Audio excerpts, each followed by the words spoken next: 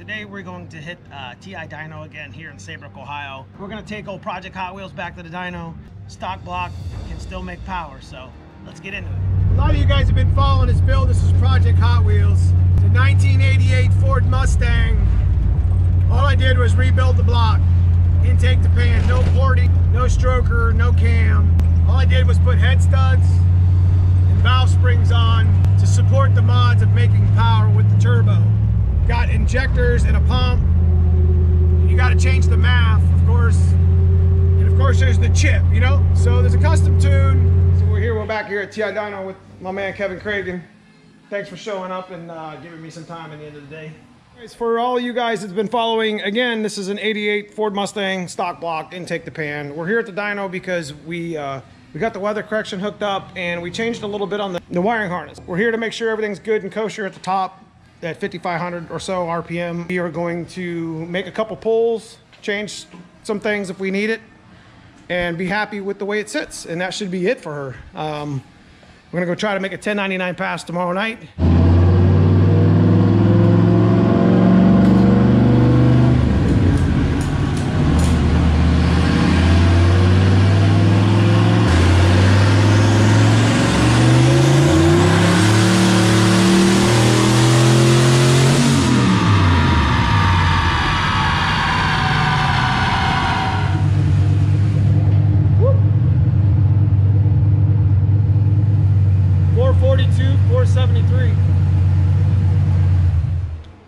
Looks pretty good. Somebody turned the boost up.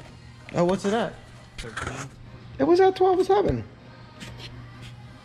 Maybe I had an extra click.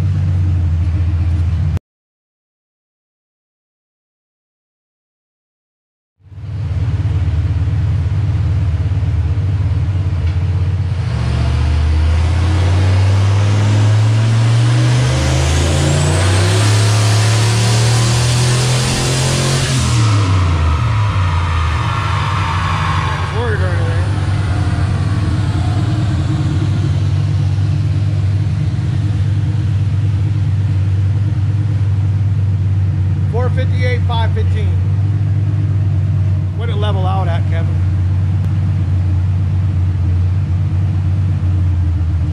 13.9, right at 14. That's where I want to be. Good enough, mad scientist. Easy. All right, so we made our 3 hits. We did a little bit of correcting. We went up to about 14 pounds, which is, I ain't gonna go any further.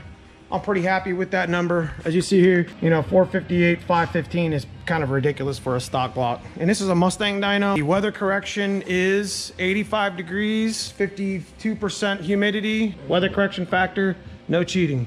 Loaded 3,000 pound dyno, well, you can see. So if you guys see me back here in the wing, I was trying to hold the damn thing down. We made a clutch adjustment. She makes power, fellas. I don't know how she holds like that, but she does. And they said it ain't so, well, that's where it's at. If you guys enjoyed my content, make sure you hit that thumbs up, like, and subscribe again. I always appreciate you guys. You know I'm bringing the real shit to you. So say bye, Kevin. Until next time. Deuces.